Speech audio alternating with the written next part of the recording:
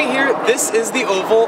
This is the heart of campus. This is where I spend most of my time, where you're going to find the most students here. What's really awesome, when you get a really nice day outside, people come out here and it turns into Oval Beach. People are out here throwing frisbees, throwing footballs, sun tanning, listening to music on their computers, hanging out. You'll find student orgs out there playing frisbee, capture the flag. You'll find so much going on in the Oval, and it's one of those places that when you have free time, you spend your time, because it is the place to be at Ohio State.